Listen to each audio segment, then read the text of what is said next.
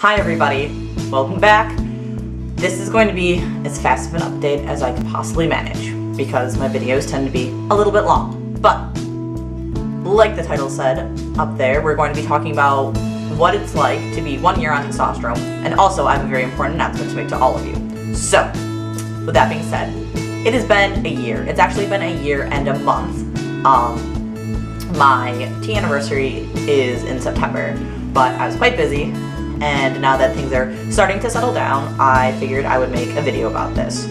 So, I definitely had a lot of thoughts and expectations when I started tea about where I would be in 1 year, and what I thought I would be doing by 1 year. I definitely expected myself to have a gym membership and be going to the gym fairly frequently, but that did not turn out as I expected, unfortunately. I still don't really like gyms, and it's probably going to take a little bit more work with myself before I get into one. But it is something I would like to do. So I'm definitely not as toned or as muscular as I hoped, but I have noticed that I do feel a little bit stronger. And I guess like my strength capacity has increased a little bit. Like, it will increase, but definitely working out will help you see more of, more of a difference. And I also assumed, expected one of those. I started to have facial hair, and as you can see, I look like I'm 12 years old still, because this isn't happening. I also shave daily, every other day, because I just get some like scragglers coming in, and it's just like, it doesn't look good, so I shave. I haven't been able to grow out like a beard or a mustache or anything substantial. So I'm just still sporting the clean cut look for now. Hopefully that changes in a few years, but as of 1 year, I do not have facial hair of any significant proportion. Expected the misgendering to die down a lot. I know that comes with presentation, it also comes with confidence levels, it also comes with, addressing people when it happens. I'm still fairly shy when addressing strangers, especially at my job, just because we have like a steady flow of customers that come in, and we don't have regulars in a sense. Like, we have some people that I see, daily or weekly, but I don't interact with them enough that it would be significant, and the people who do usually misgender me, I don't see again.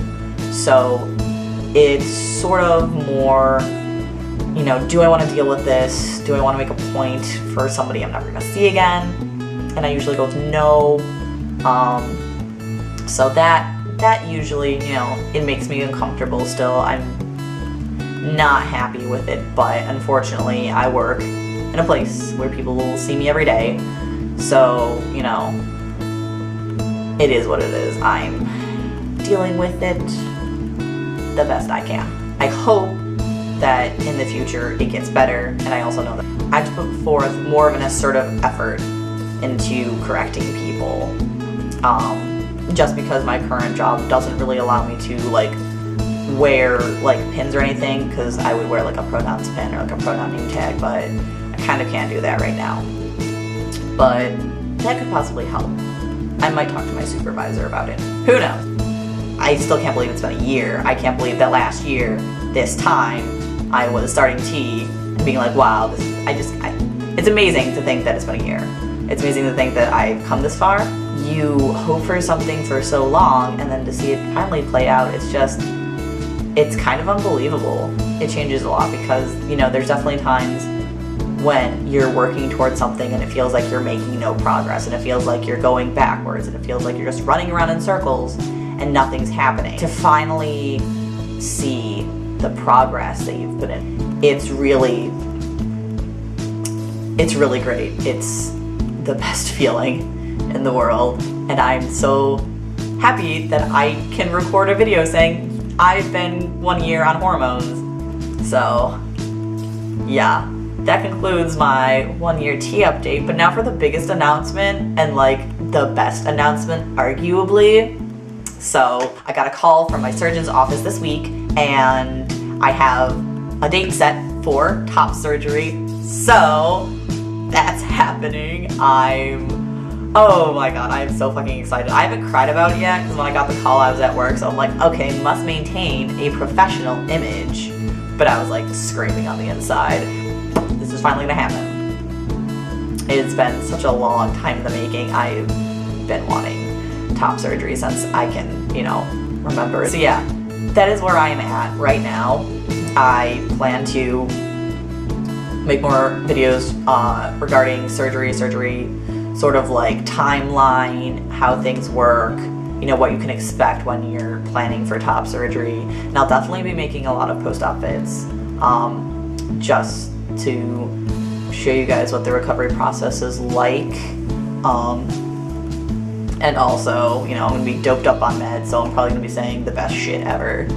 And that needs to be recorded. I will be starting a GoFundMe to help pay for just basically help pay bills and whatnot while I take time off during my recovery. That will be launched the beginning of November, and if anybody feels inclined to help me with that, that'd be fantastic, but obviously no obligation to anybody. Thank you guys so much for watching this. If you go to my page, you can find more trans videos, and if you also go to my page, you can find more other videos of things that I do. If you have a suggestion, drop it in the comment box, and just leave me a nice note, you know? Like, I hope you have a great day, and I will see you guys the next time I do this thing. So, see ya. Wink.